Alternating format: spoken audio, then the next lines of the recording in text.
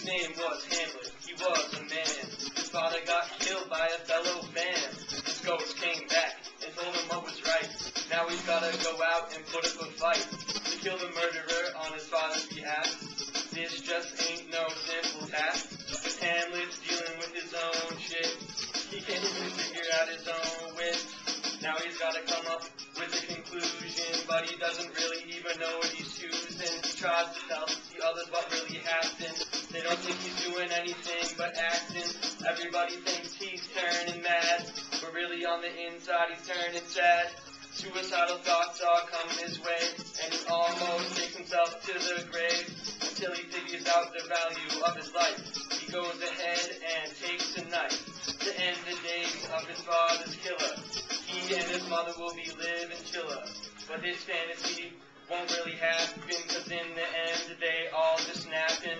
Poison was the death of all of them. It led the story right to the end. To be or not to be, that is the question. We ain't getting the right impression.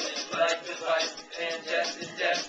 Should I suffer or should I rest? To be or not to be, that is the question. If I ain't right, I'll learn my lesson. Life is life and death is death. Should I suffer or should I rest? Then we all started off in hell.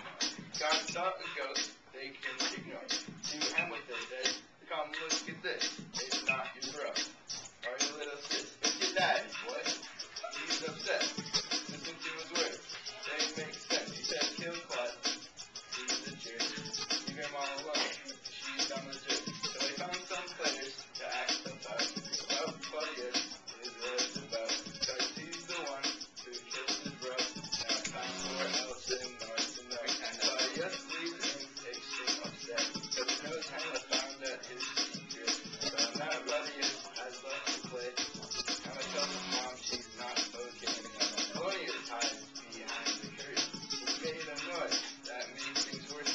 So Hamlet took out his really sharp sword, drove his feet into the Lord. But back at home, Ophelia acted up.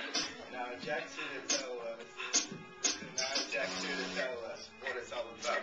To be or not to be, that is the question.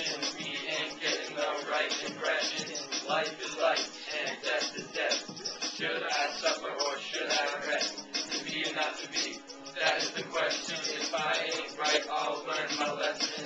Life is life and death is death. Should I suffer or should I rest? Ophelia, tragedy erupts in her life because Hamlet is abusing her and that ain't right.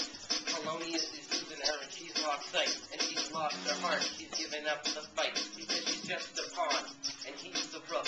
He's a swindler, a cheater, and a dirty crook, and she's got the looks, but she's lost her soul. She's pushed to the edge and she's losing control. She doesn't know what she needs, then she kills herself. So the killer may have been the queen herself, and the situation is enough to make your heart melt. The pain is the worst that I have ever felt, because the game of chess only has one winner, but this was a draw between several sinners. One by one they were taken out, like pigs to slaughter or fish in a drought, by the very same poison that killed the king, and the tip of the sword, and the angel did sing, on the very same day that the bell did ring, 8 times for the death of this royal thing. The prince, the girl, the king and his wife, the rat and the twins and Laertes lost their life, and they died. In God we trust. Mr. Bourgeois will give us an A+, and Claudius is king, and he's left his mark. And Hamlet's mind is clouded by the dark, and the cats will hiss, and the dogs will bark, and something's lost in the state of Denmark. To be or not to be, that is the question. We ain't getting the right impression. Life is life and death is death. Should I suffer or should I rest? To be or not to be, that is the question. If I ain't right, I'll learn my lesson. Life is life and death is death. Should I suffer or should I rest?